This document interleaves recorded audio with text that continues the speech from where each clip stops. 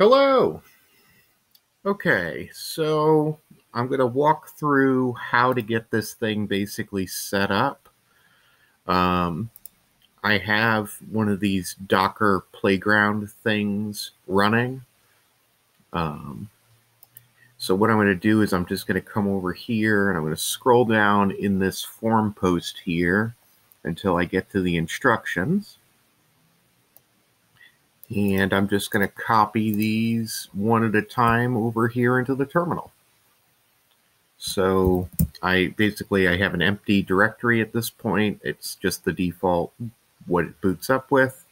So I am going to do the wget thing to go and download the stuff. And then I'm going to unzip it once that's done downloading. Yep, there we are. So I'm going to use the unzip command. It does its thing. I'm going to cd into that directory.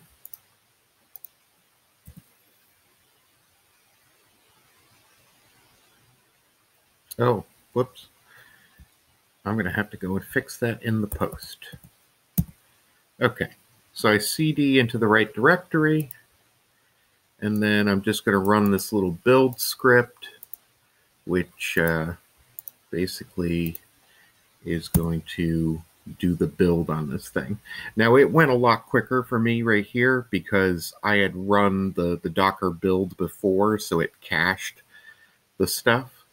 Now, once it's done building, you're going to have this little port 80 link that opens up.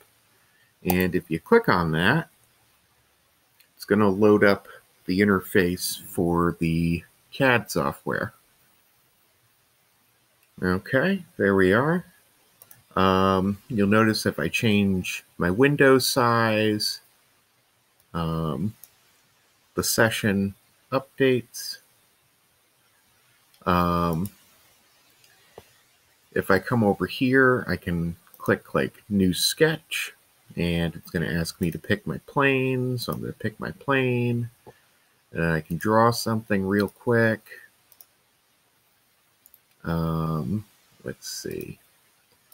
I'll just dimension this.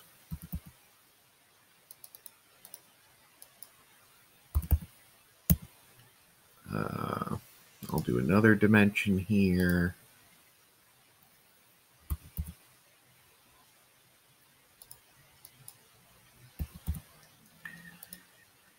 And I'll add a constraint in.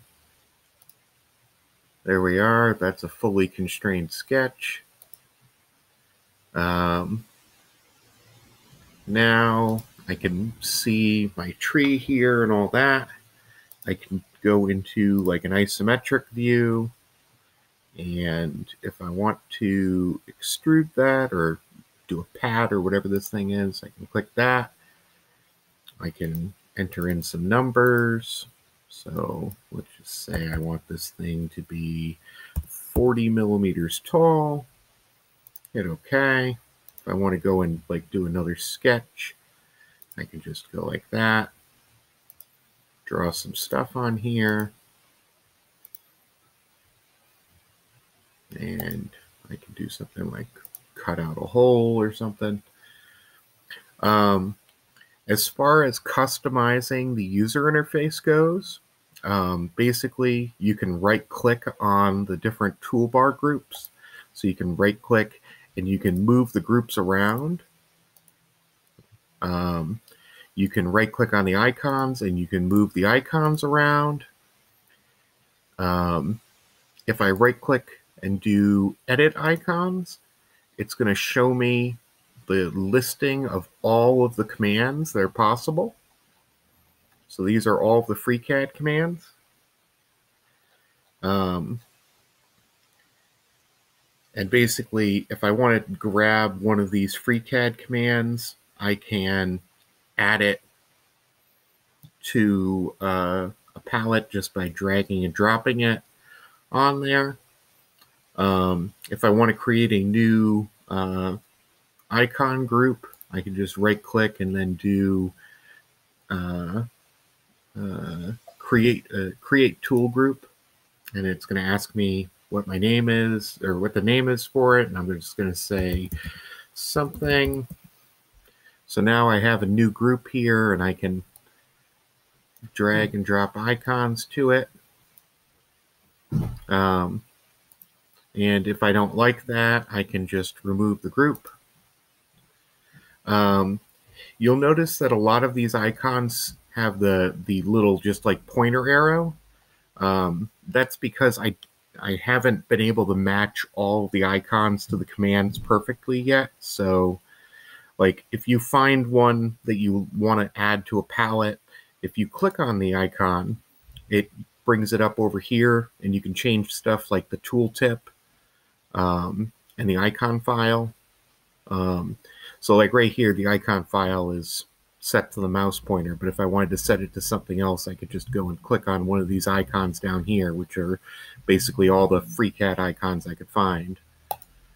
And once that's done, you just hit save, and boom, you can see the icon has been updated. And if I had it out here, like if I wanted to go and look at this one, so like the sketch create rectangle. Let's see.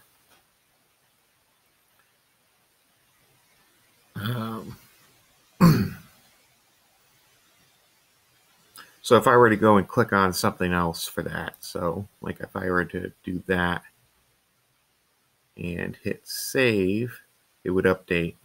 I'm just going to set it back to that. There we are. You can close out of the icon editor by hitting that button, and you're back into the CAD. We also have a little file manager here. So your user config file is here. The settings file, you don't have to worry about that. This right here is like the log from the command line of everything that FreeCAD's doing. If I go back to the CAD, actually give it a second here. I can tell it that I want to save this file. I'm just going to call it junk and save it. If I go into the file manager, you'll see that that file's there, and you can download it.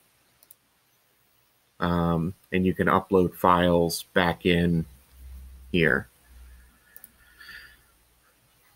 Okay, well, that is kind of where I'm at on this. I could use some help linking all of the icon files to their respective commands. If you do end up doing something like that, you can right-click out here and do a Save Toolbar configuration. And what that'll do is make it so that you can download a JSON file which has all of your settings in it. And if you wanted to, you could attach that to like a forum post here or something. Okay, well, I think that's going to be it for now.